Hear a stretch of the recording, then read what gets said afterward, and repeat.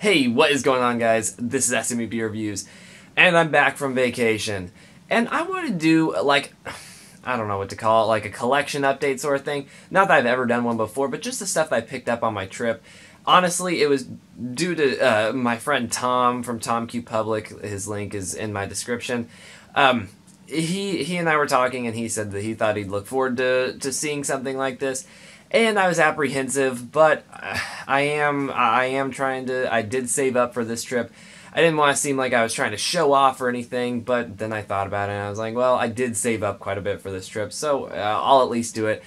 And it was something that Tom wanted, so I thought, hey, I will at least oblige him. So this is a really, it's going to be a short video. I didn't get a lot because, one, there wasn't a lot, two, just money's tight, but I did get a couple things. First off, I got quite a few, stickers from bands. This is a Fun and Arctic Monkey sticker.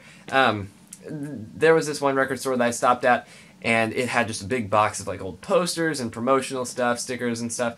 So I pulled a lot of stuff out from there. Didn't get a ton interesting, but as you know, I love Fun.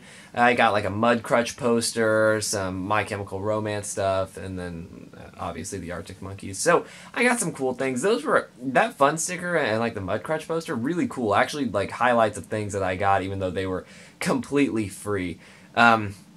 But on top of that, I also, at that record store, got probably the greatest find of the whole weekend. And that was Billy Joel's, it was the Live in Russia, it's concert in Russian. But yeah, it was this album, and I was actually really excited about it. It's one album that I don't have on vinyl, because I have most Billy Joel things, and he is an artist that bootlegs and live copies and that kind of stuff I'll always pick up if they're affordable. That one was at the top of my price range, but it was something really cool that I really wanted, so it was my big purchase of the entire week. A smaller purchase that was a little less interesting, and I'll just do the vinyl to get that out of the way, was the only other vinyl. Just a $1 find that I found. It's pretty beat up, but it was fine. I usually don't mind too much about condition as long as the vinyl will play. Lynyrd Skynyrd, pronounced Lynyrd Skynyrd. It was a cool find, just a cheap find that I didn't have, so I got to add that to my collection.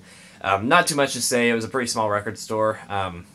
Didn't really find too much there, but I did go with one of my cousins, and she found quite a few things. So, onto the CDs, because I at least got more than two. Again, a lot of these aren't too interesting. I'll get the really uninteresting one out of the way. It's just a Christmas CD from Bing Crosby. I like Christmas music. I don't have a ton of Christmas CDs. I got a lot of Christmas records, but not a lot of CDs. So I thought, hey, I'll grab a couple just so I could throw some in the car or something. But yeah, not the most interesting pickup, but it was one that I got nonetheless. Also, a greatest hits from Chicago. Never really got into Chicago. Whenever I first tried to listen to them, I really didn't like them at all. I don't know why I was so anti-Chicago, but I just could not get into them. So I wanted to give them another good shot, and I thought just starting with the greatest hits would be a good start because, like I said, I've never really dug into them. And honestly, whenever I hear some of their songs on the radio, I end up liking them. They're not the best, but I do like that piano power ballad sort of sound, and that's definitely them. So yeah, it's up my alley. What else? Okay, we'll go with this one next. So I talked about that I'll pick up any Billy Joel bootlegs and that kind of stuff. Well, I did get this one. It's called Further From Heaven. What it is it's got a lot of songs off of his first album, as well as an album from the Hassles, a band that he was in pre-doing solo stuff. It was still sealed. It was in pretty good condition. Well, obviously.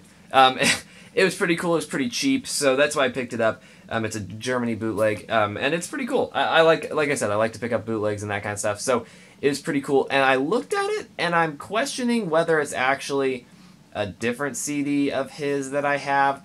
I'm trying to do this in one take.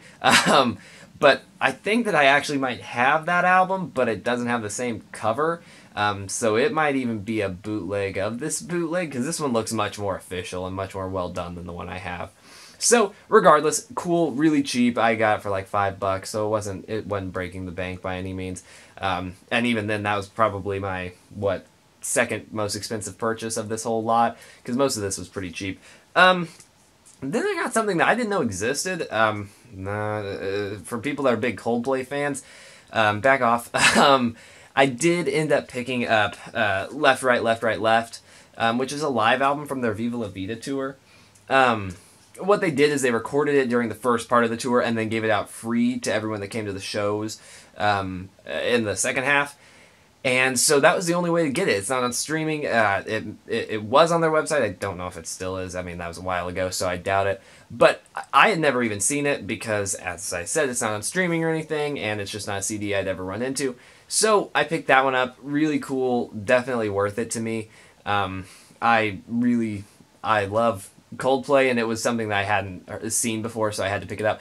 And I actually kind of, because I was dancing between that or the Prospect March EP that that went along with Viva La Vida. It was a vinyl, but it was a little out of my price range, so I went with this, and I'm happy with it because I do like this. It was a good live album, and I did like listening to it. And then my best find, which I actually technically got since I got when I got back, but we're gonna count it. And I'm actually gonna give credit to my girlfriend here because she bought this for me. But I did end up getting Aim and Ignite by Fun, which, yeah, I know, I don't know how I don't have this, but I'm definitely not someone that likes to order offline. I like to actually find the albums in the stores. Yeah, well, Fun's first album's not very popular, so it was harder for me to find it anywhere, so I've never run across it. I do actually have Aim and Ignite on vinyl, and it came with the CD, but I wanted to actually have a jewel case and all of the packaging with it. So I did end up wanting to pick this up really badly, and so I saw it actually right before I left, thought about it the whole trip, and decided I would save my money for it and make sure I got it. Then Alyssa got it for me, so thank you, Alyssa. But yeah, really awesome find. I was really excited about that. It's my favorite album. I prefer that over Some Nights because it is a great album. Not my favorite album of all time, just my favorite album by them. But yeah, that was a really cool find, and that's why I didn't have it yet, because I never run across it. And so I got it, and it was a really good trip. I'm really glad I got to do it. Got to go to a lot of record stores, and I'm really happy about that. Like I said, didn't find a ton, but hey, I'm honestly excited that I got to go and just look, because I just have a fun time looking. I mean, like I said, I came up pretty short in some places, but hey, it was something, a lot of this, like I said, was fairly cheap. Like 3 of these items were $1, so I kept it pretty low budget. But besides that, I mean, that's it. That's the end of my update.